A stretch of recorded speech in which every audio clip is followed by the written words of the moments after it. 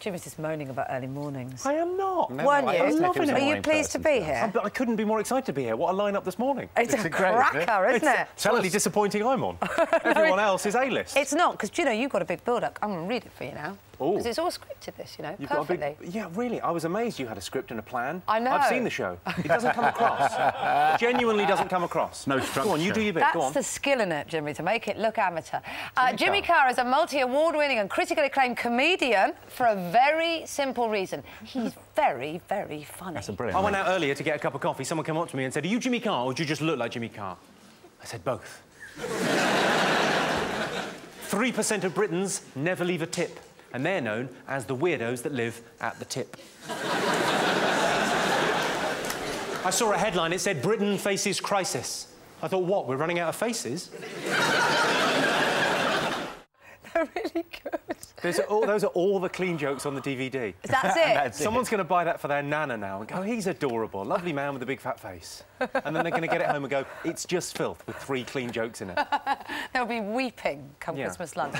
Thanks for getting up early. Hey, no problem at all. And you were doing the Raw Variety performance, is that right? It was the most exciting thing. Was it? Well, it's like normally as a stand-up, you're out on your own on tour, so you're on your own backstage or whatever. The Raw Variety was like being in the best school play ever. Oh, really? There was all these people kind of wandering around back, kind of bumping past Rihanna, kind of trying to get, you know, sharing a changing room with Take That. It was so exciting. Oh, but don't you like to be alone to get yourself into the moment before you go on? Are you happy to have I'm very happy to have lots of stuff going on. It just felt, it was wonderful last night. It was a really good lineup. It wasn't the Queen watching there, was it? It was Charles and Camilla. Charles and Camilla. Now, did they laugh? They genuinely laughed. No. Did they guffaw, Jimmy? They laughed at my stuff, and they laughed at Michael McIntyre was on and did very well. But then there's a guy called Rod Gilbert, who's a newer comic, and he was doing stuff about being Welsh, and he properly lost it on that.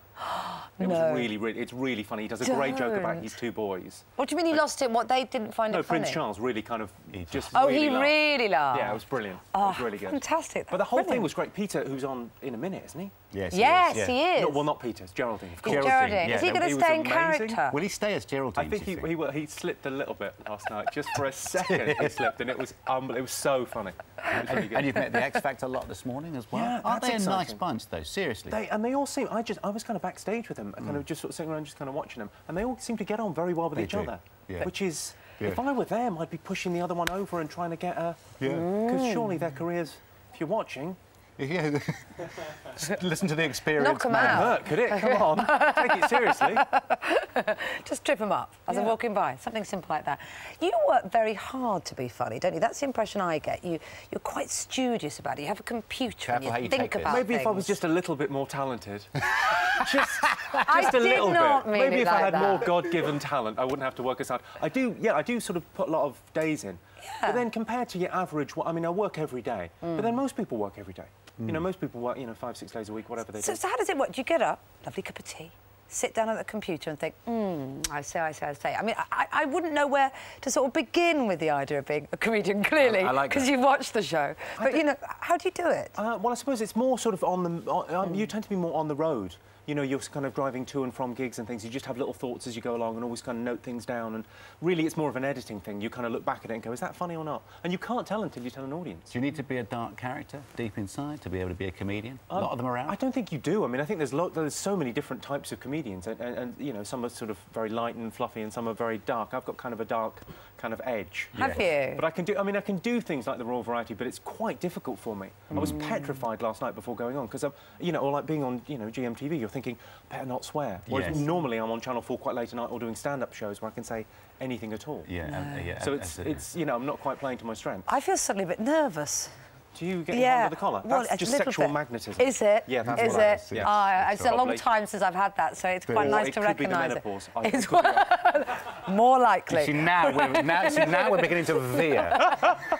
Into the dark side. It's a hot flush. I know it is. Do you know, I do feel slightly flushed and hormonal.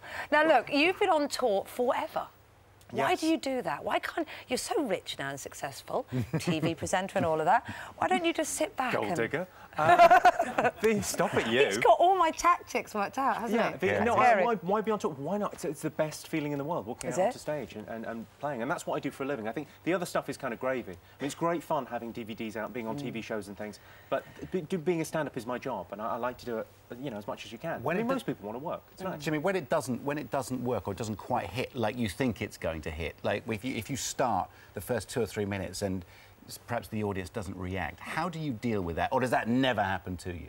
No, it does occasionally. I mean, it was like slow to start last night doing the Royal Variety because they haven't. Normally, I'm kind of spoilt. People have come to see me. Yes. So you know, when you do something like that, they've come to see Rihanna and Take That and Peter Kay, and then I'm on and they go, all right. So you've got to kind of dig deep and try and I don't know. Yeah. You know, try and sell it. Yeah, the days of the open mics in pubs and stuff like that. You must have started like that. Yeah. No, I mean, it does get really aggressive heckles and terrible. That must be quite fun. I quite like the heckles. The best one I ever had was a guy in the front row, and his phone went off, and he answered it. He went, "I'm at a comedy show," and everyone heard. He went, "I'm at a comedy show," and then there was a pause, and he went, "Not really." Yeah, with your mates. Not good at all. No, look, you mentioned the DVD. We want to plug this. It's out for Christmas, isn't it? We do want to plug this. Yeah, it is out for Christmas. What a happy coincidence. What a happy coincidence. How lucky that you're here to talk about that. Not for those faint-hearted. No, it's got an 18 certificate for a reason. Yeah, it's quite rude. It's got lovely bits in it as well. Has it? Yeah, Has it? But it's, you know... Spool to those, then, maybe? Yeah. Yeah, OK. And have we given you any source material this morning? Will there be some breakfast telegags in the next show? There might be some breakfast telegags. Really? It's quite a fun show to do. I mean, I can't believe the lineup on GMTV. I should get up earlier. You need to. It's Get a up good day. early. You should see 6 till 7. It's phenomenal. 6 till 7? Yeah. You do 6 till 7? We sometimes do. They really do 6 till 7. Yeah. There is an hour that's 6 till 7 a.m. No one's ever seen it. Why do you do that? Is it a warm-up? No one watches that. John Stapleton's made of a career. You must have heard of John Stapleton. He's a legend. And Penny John Smith? Stapleton. Yeah. Set your alarm clock for Monday morning. You'll find yourself with a real treat. I'm going to tape it. I'm going to watch it in the afternoons. Do it. Do it. You'll love it. You'll love it. It's very nice to have you on. Lovely to see you. Very nice. Find out where you can catch Jimmy on tour on our website, gm.tv. John Stapleton's just outside in the corridor. We'll be having a word with you on your way out. I could take him. OK.